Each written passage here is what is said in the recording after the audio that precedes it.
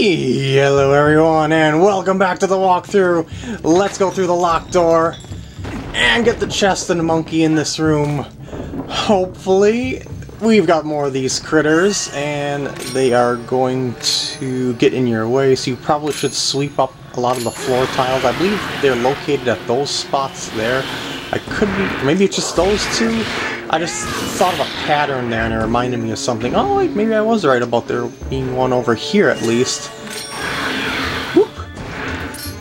And notice that there's like a little nest underneath the floor tile of sorts where they dug their hole and whatnot. I think that's a nice little touch. I don't think there's any more here. I don't think you have to kill them all anyway, so I don't even know why I'm bothering with this. I like the structure in this temple quite a bit because they like... You know how in a lot of Zelda games, the structures like this, they're always like blocking you with invisible walls or something like that, but in this Zelda, there's stuff hidden within certain structures like you see right here and whatnot, so I think that's quite nice if you ask me, because of the fact that it gives the feel that there is more realism in the temples, so to speak, than in other Zelda games. Not that I really think that realism is a big factor, an important factor in video games, as you know. It's just a matter of that it's different. By the way, it's different from other Zelda games. By the way, the Gale Boomerang will kill the Skullwall Tulas in one shot, which is quite nice. So you don't have to use your slingshot if you don't want to as well. Although the slingshot might be a little bit faster in some cases. And I see that. I seen you on the ceiling there. You can't fool me, Chompy McGee. There we go. There's a monkey there, but I was going to get the treasure chest first. But I'll just pop it open. As long as I'm here. Otherwise I'll have to backtrack. The monkey is free, it is happy, and we are very, very close to the end of the dungeon. But why is it so hard to hit a pot? There we go. By the way, this dungeon really filled up my wallet, in case you didn't realize that. Now from here, hop yourself across to this chest. What do we get? Not too shabby. And yeah, you can make this jump back. It's not like the one in that other room where I got sucked in by the plant. Anything over here that's important? Just a broken stairway? Yeah, okay. So I guess that's it for this room, so let's go straight across to the other room. I still found it weird that those bokoblins just completely vanished because I didn't have the bridge at the right spot when that cutscene happened, so they just walked right off the edge. Alright, another monkey to go. One more. I think I want to do is first get the skull tulas off the ceiling. If it'll... Oh, there we go. That was kind of weird. Oh, it kind of stuns them. That might be handy, actually, to prevent them from guarding themselves. Like, just use the Gale Boomerang to make them get all staggery. Is there any... Yeah, there's another one here. Fall. Come on. There we go. Now, if I were to use the boomerang... Oh, that is really effective. It's super effective! Well, that is sort of like a flying move, and they're bugs, so... one of these ones with the spider webs, you have to fall down. I don't remember which one it was. I'm gonna trust that it's this one. Yes! And that's how you get the monkey. I wanted to put away the lantern. I double-clicked and put away my sword, too. Voila! And that's the last monkey. Now, if you look down here, there's a skull tula. Now, watch this. You think spiders will be able to climb up here, right? Nah. I think it knows that I'm here, too. Oh, now it knows I'm here. Look at this. It can't do anything! Spiders should be able to climb walls! Or at least you would think. Boop. Now, I wonder what's underneath... yeah, what's underneath that thing?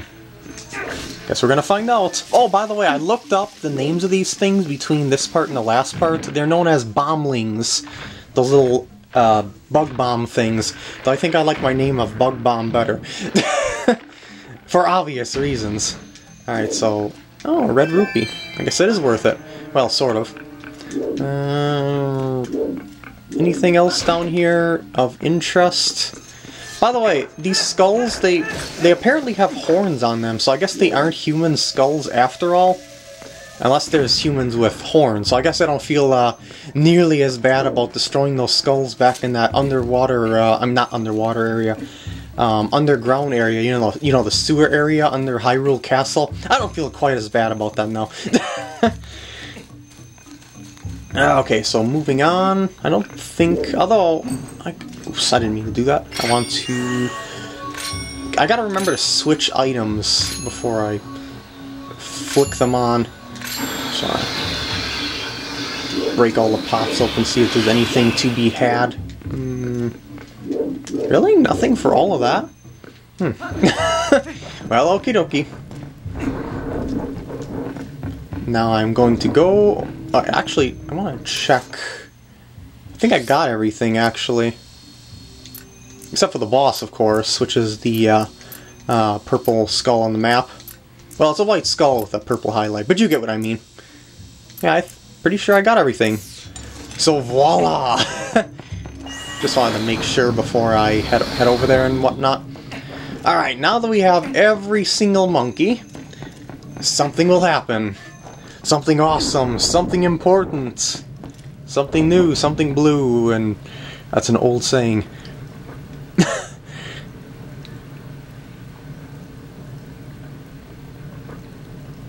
Monkey chain! You can pretty much guess what's going to happen by now.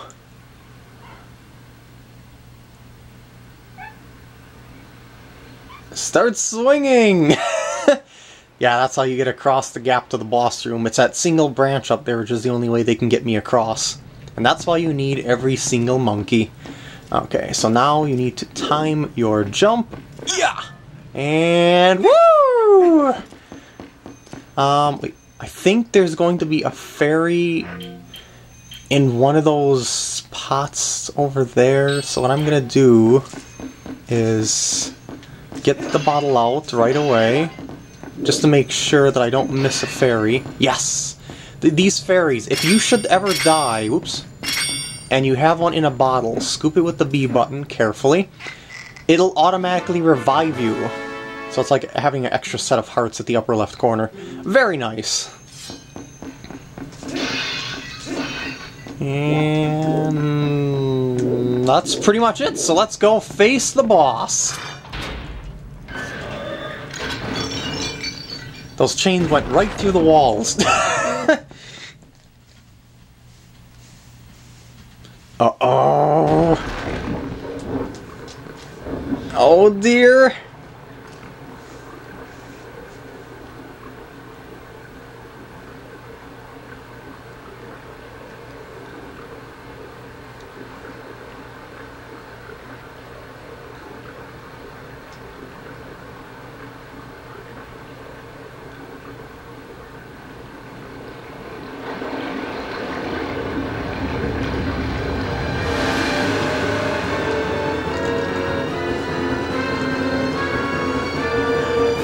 Meet Diababa, the boss of the Forest Temple. Do not go in that water, it's poisonous. This boss, really, really, really easy. Well, I'll just let it attack once. Yeah, that's what it does. Anyway, what you want to do is lock on to one of the bomblings and then one of the Diababa heads. Rinse and repeat. And boop. And there we go. The boss is done. Yep, that's the end of the Forest Temple, really. Oh, okay, maybe not.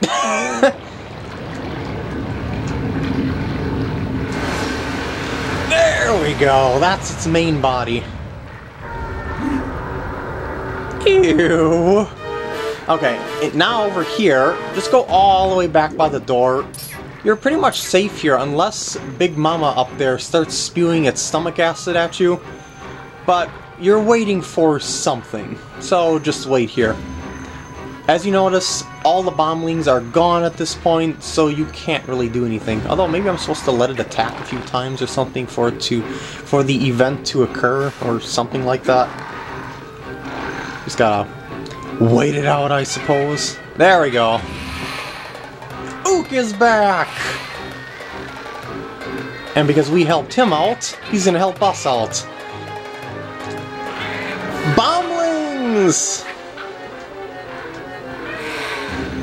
The objective is exactly the same as it was before. Get out your Gale Boomerang, lock on to the bombling, and then lock on to Big Mama this time. You can completely ignore the two little heads if you want to. Wait, what? It missed? Oh, come on! That's blasphemy. I would like for the Big Mama there to do its... Ow. To do its attack. I don't know how I can provoke it to do so, though. It's got a stomach acid attack that shoots and follows you around the room. But it's not doing it. Maybe after I hit it once, it'll encourage it to start spewing its acids at me. Well, I'm gonna hit it multiple times while it's out like that. Yeah, when you hit the big head, the eye, it falls forward, the eye comes out of its mouth, and voila. Here we go! This is the attack I was waiting for. I ran right into it. That stomach acid, it sort of aims towards you, you gotta look out for that. Now, you're still mostly safe on this side of the room from anything except for that stomach acid, so take advantage of that. Boop. But if you're fast enough, you won't even have to worry about them attacking you after that one attack at all. Because after this, it's all over. Ridiculously easy boss. As you've seen, I was messing around the whole lot as well, so... Otherwise, I don't think I would take a hit whatsoever.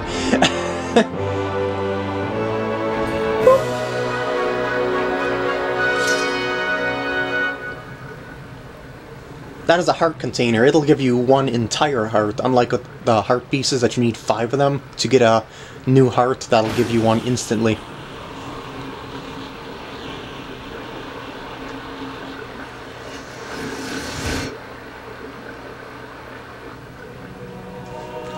And what is this? Well, the thing we're looking for, of course. Thank you!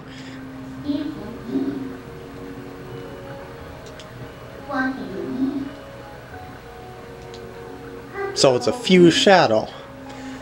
Thank you for answering my question.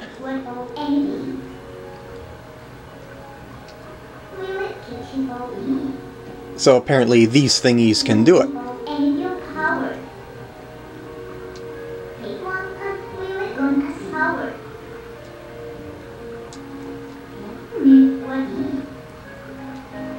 Such nice music after you beat a boss, by the way.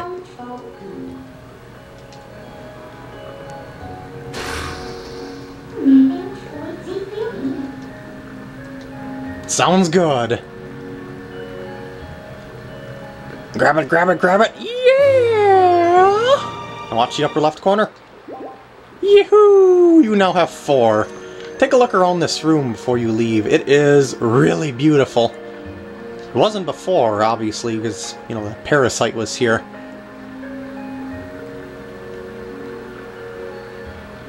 Gorgeous.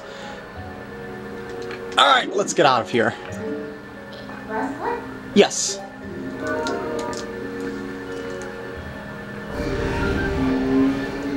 It was kind of painful to teleport like that. Your body gets torn to pieces and then reforms somewhere else, doesn't it? Yes, I will.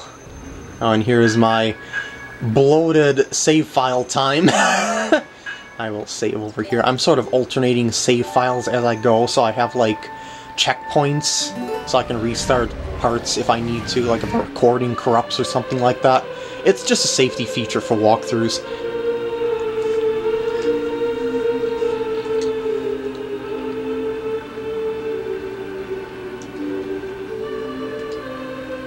Obviously not. I mean, we gotta get some more fused shadows.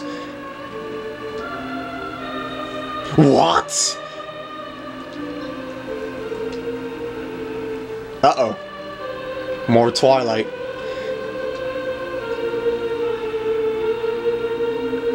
Although beast form is rather fun.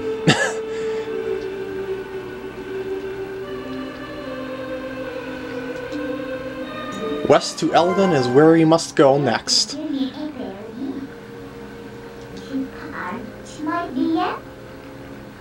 Well, yeah. Why, thank you. You're a lot friendlier than you seemed at first. And that's all I'm going to be doing in this part. I hope you enjoyed, and I will see you in the next part when we go journeying through the lands of Hyrule.